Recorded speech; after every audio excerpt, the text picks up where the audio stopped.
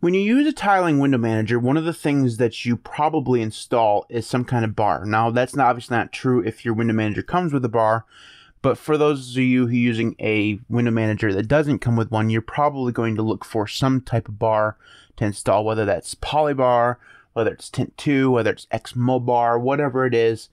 Chances are you're looking for some kind of bar. Now, Polybar is my favorite bar out there out of all of them.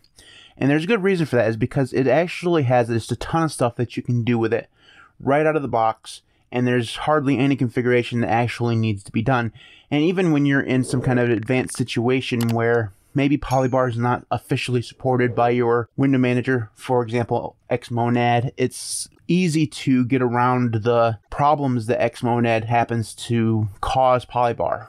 You have to use a certain module in order to get workspaces to work, for example, and even then they're not perfect, but at least there's some kind of solution there. One of the things that I like most about Polybar is that there's just a ton of stuff that you can do with every single module that's there, and most of that stuff is officially supported, and there's established syntax for you to accomplish those actions without having to delve deep into like source code or something like that. So what I thought I would do today is take you through a process of how to enable click actions for your Polybar modules. This is actually fairly easy. And that's another thing that I really like about Polybar, is that it's really, really easy to set up. So let's go ahead and jump in. So the first thing you'll need to do is go into your Polybar configuration file. For most people, this is going to be in .config/Polybar. For me, it's in my BSPWM folder /Polybar. And mine looks different than most people's, because what I've done is, if I vim into my config file, you'll see here at the top that I've included several files into this configuration file, and all those things are separate. So none of my modules are actually here. The only thing that's in my configuration file, which is about 140 lines long, is just the bar definitions themselves. That's all that's here. All of my modules are actually in their own little file. So if I go to this file here, this is just all my modules, and you can see that there's just a ton of stuff here. This is only almost 1,100 lines in this one. That's just not normal for everybody. It's just something that I do because I prefer my config file to be a little bit cleaner. But it doesn't matter. No matter how you've set up your Polybar, whether it's this way or just the traditional way, this works the same. So the first thing you need to do is choose a module that you want to assign a click action. Now, I suppose I should explain what a click action is. It's really simple and very obvious. All it means is that when you click on something, so like, let's just say I click on this one here, which is an MPD module. It's not the official MPD module that has click actions built in. This is just a script that I created and then is displayed on Polybar. If I were to right click on that right now, nothing happens. But what I want to do is set it up so something happens when I right click on it, maybe something happens when I left click on it, and so on. So a good example of this that is set up by default is the clock. Now, my clock doesn't work the way the default clock would work. Normally what it would do is switch to an alternative display of the time and date. For me, when I click on it, it shows me the day of the week. I click on it again, and it shows the time. So click, click, click, click. Simple, right? That's what a click action is. So let's actually go to my music one here and set up a click action. So what do I want it to do on a right click? So in this case, I would love it to bring up NCMPCPP. I think that's the number of PPs in it. It's a stupid name, but I always get it wrong.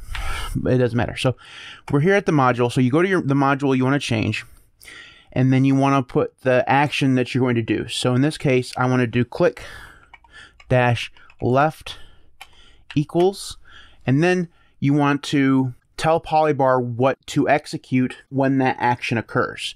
So this can be any number of things. So let's just say you want to open up a terminal with a music player in it. That's what I'm going to do here. So I'm going to do quotation marks, alacrity dash E, and then NCMPCPP.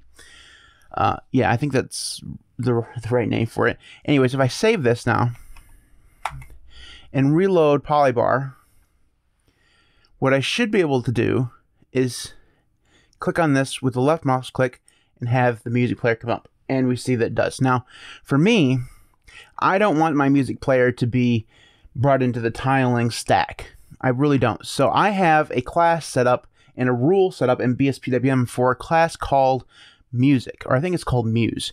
So with Alacrity, what I can do here is go back here, is do -- class, and then if I can type mus/mus, or not slash, comma, mus, and then save this again, restart Polybar, and now if I click on this with the left mouse button, it's floating, and that's exactly the way I want it to work.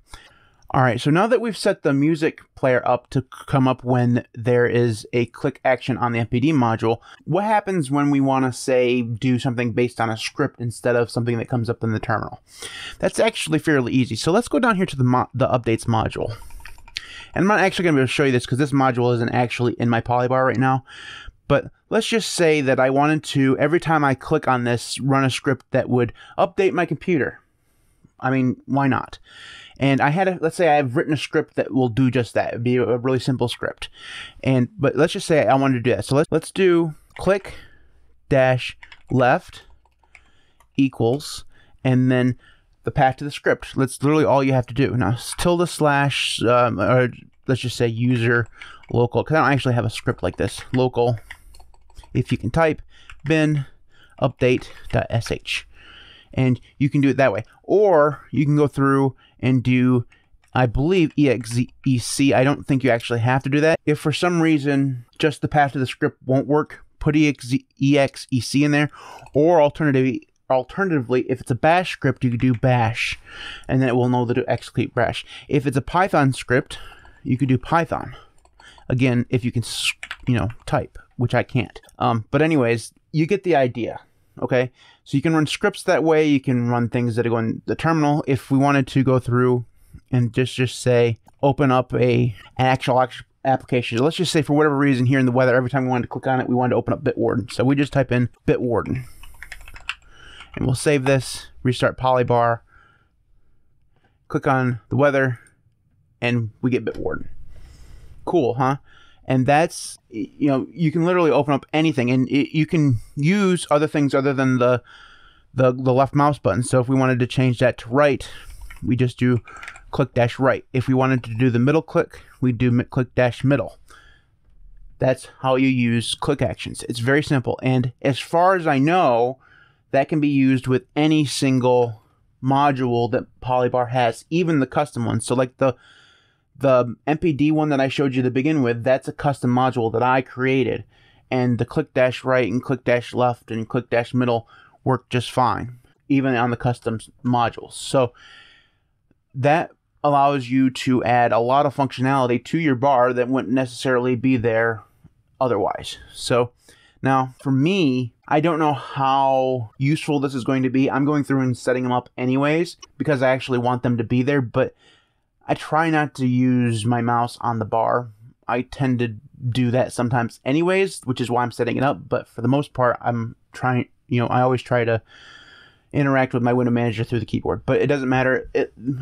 The fact that these actions are now there make my bar even more useful. So that is it for this video. If you have questions, you can leave those in the comment section below. You can follow me on Twitter @TheLinuxCast. You can support me on Patreon at patreon.com/LinuxCast. Before I go, I would like to take a moment to thank my current patrons: Syd A, Devon, Chris, EastCoastWeb, Gentoo's Fun 2, Patrick, Primus, Marcus, Maeglin, Jackknife Tool, Styd A, CyberGuyLinux, Mitchel, ArchSinner, Amitayas, Carbondated, Marek, Camp, Joshua Lee, JDawg, the VSD's Rock, Peter A, and Crucible. Thanks everybody for watching. I'll see you next time.